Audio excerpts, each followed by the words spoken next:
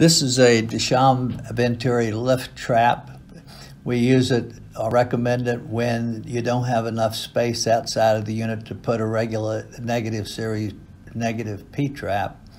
And what this does is it actually lifts the water using a Venturi injector, and it's pulling it up from the drain pan into the injector over into the reservoir. We use the pressure differential between the positive plenum leaving the unit and the negative pressure in the unit plenum, and we can pull up about 15 gallons per hour, and we recirculate it. That's a control to recirculate the water from the drain sump here back up into the drain pan, and that flow you see there is 15 gallons per hour measured.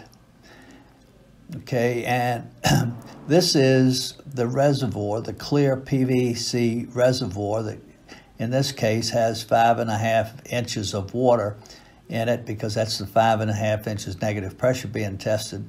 When the water level gets up to 5.5 inches, this ball moves away from the seat, and the FCN negative pressure trap lets the water run back out into the drain, and it's pumped back up to the reservoir. Of course, it would go out in the drain.